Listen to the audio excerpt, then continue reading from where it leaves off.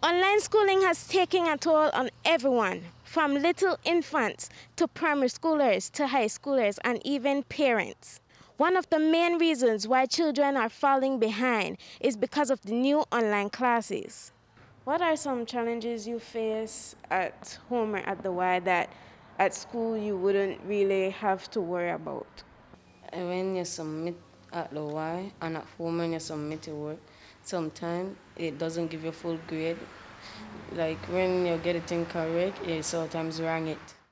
There are many things you have to go through on a daily basis while trying to upload your work, like your work can get lost in your computer or device. You might have to start all over again. Or you actually did the work and handed it in, but the teacher still cannot access your work.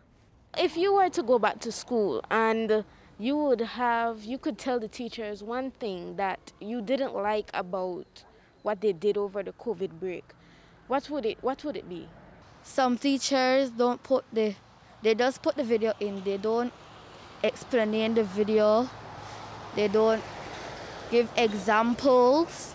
They will just give the video without explaining it or giving any examples. Like, what mostly do you miss about school? My teachers and my friends.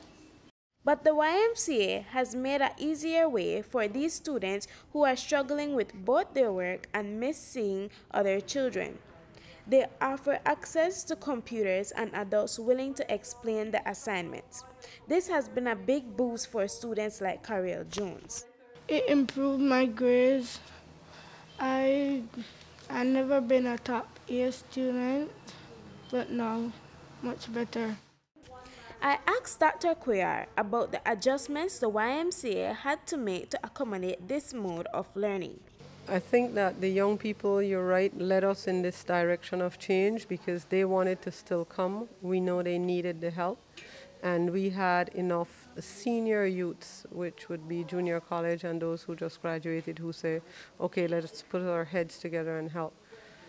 So the biggest adjustment was what platform, what software would we use to help that will make sure our primary schoolers stay safe, that would make it easy for the retired teachers to use because they didn't use computers when they were teaching.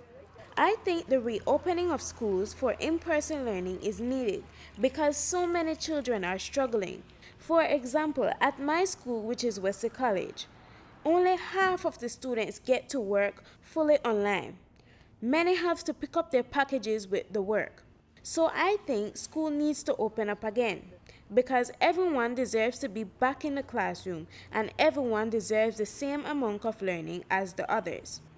Even if there is COVID, we can wear a shield and mask and learn how to adjust to the new rules. Nyree Kisling reporting for News 5.